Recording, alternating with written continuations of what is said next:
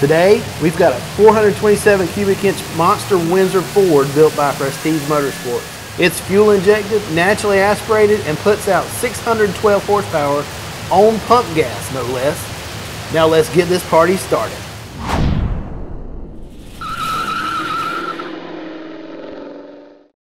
Prestige Motorsports is a race engine builder out of Concord, North Carolina, and they've also begun putting together crate engine packages for hot street cars. They have multiple options for all new Ford engines, but we were obviously most intrigued by their 427 cubic inch Windsor based small block that they conservatively rate at 600 horsepower.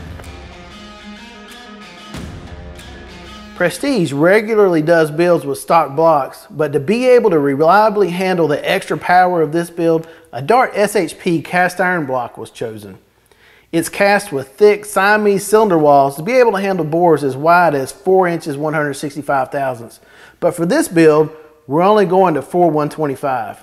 There's also a priority main oiling system and a 9.5 inch tall deck that's extra thick to resist warping. After machining, cleaning, and double checking all the clearances, machinist and engine builder Cody McCleary installs the cam bearings. The priority main oiling sends pressurized oil first to the main bearings where it's typically needed most, then it's fed to the cam bearings, lifters, and rockers on the top of the engine. The camshaft is a solid roller from Comp Cams, and it's a big boy for a street engine, which means this is probably going to have a pretty beefy lope at idle, and I don't mind that a bit. There's 258 degrees of duration at 50 thousandths lift for the intakes, and 266 for the exhaust, all on a 105 degree intake center line. With a set of 1.6:1 ratio rockers, that will make gross lift for the valves 689 thousandths of an inch on the intakes and 681 thousandths for the exhaust. The crankshaft is a forged unit from Eagle that's been internally balanced. It has a 4-inch stroke, so combining that with a 4 125 inch bore, that makes the final displacement 427 cubic inches. After applying a thick coat of assembly lube on the King main bearings, the crank is ready to be dropped into place.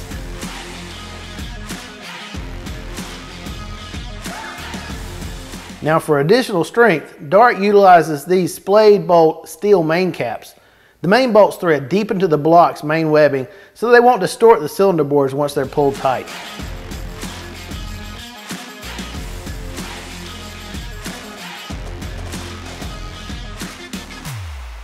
The 8 pistons are supplied by SRP. These slugs are a high-strength 4032 aluminum forging with coated skirts to prevent scuffing. A 23 cc dish in the top of the piston helps keep the compression down to 10.5 to 1 so that this engine can reliably burn pump gas.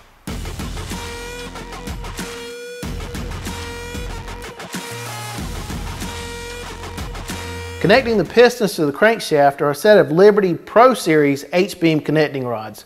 These are 6 1/4 inch rods with a Chevy size 927 pin, all secured with wire locks.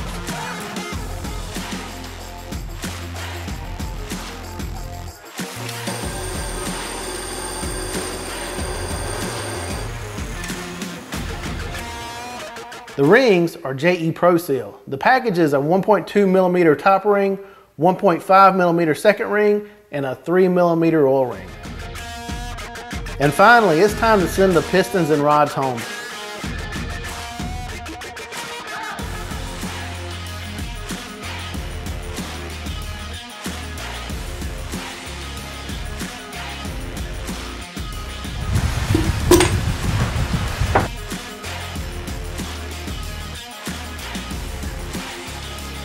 McCleary secures the rod caps by torquing the ARP rod bolts to 63 foot-pounds.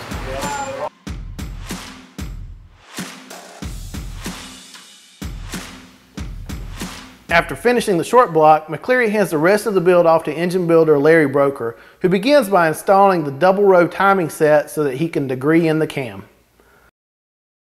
Man, that billet front cover is a big chunk of aluminum, but it's not actually overkill. This is the foundation for the Billet Specialties pulley kit. Everything mounts off the front cover, so it has to be rigid. Next, Broker turns his attention to the oiling system. That's a Melling high volume oil pump getting fitted up with a pickup tube and screen from Canton designed expressly for their road racing oil pan. This is a 7-quart pan that's been fully baffled with trapdoors and a crank scraper to minimize power robbing windage. Of course, a 600 horsepower target on a naturally aspirated small block is going to require a set of heads that can move a lot of air, so Prestige decided to go with a pair of AFR aluminum cylinder heads. These Renegade heads have been CNC ported with a 58cc combustion chamber and 220cc intake runners that flow really well. In fact, these runners are rated at 318 CFM at 600 valve lift and go up from there. The valves are sized at 2 inches 100 thousandths for the intakes and inch 570 for the exhaust, both with narrow 8mm stems to cut down on valve train weight.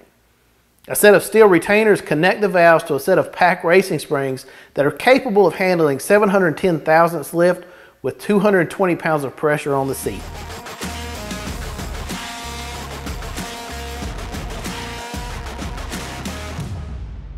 With ARP bolts holding the heads in place, Broker applies the final torque of 100 foot-pounds.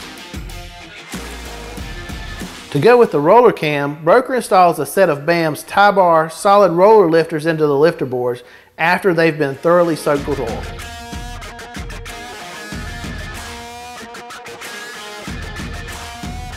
The rocker arms are from Scorpion.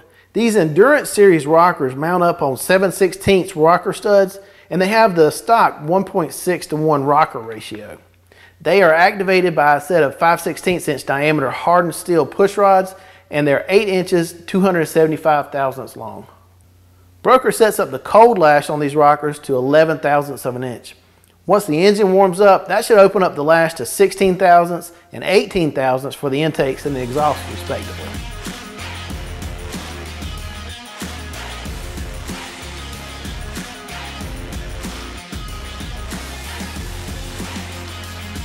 A single plane intake, specifically a Super Victor from Edelbrock, helps bump up the power levels higher in the power band.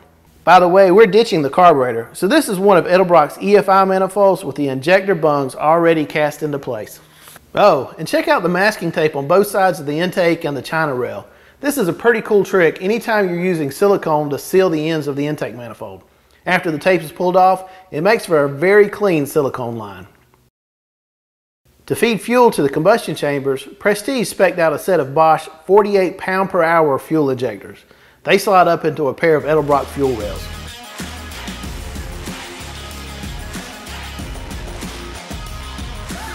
Ignition duties will be handled by a Holley HP engine management system. So instead of a traditional distributor, a Holley dual sync distributor is dropped into place to route the spark. And here's a look at the completed Billet Specialties front drive system.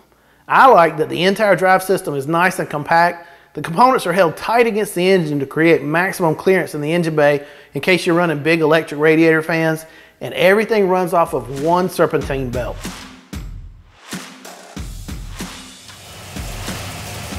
Once up on the dyno, Prestige spent a little extra time allowing the Holley HP EFI ECU to dial in the air fuel maps. Finally, they were able to pull the trigger, so now let's hear her rip.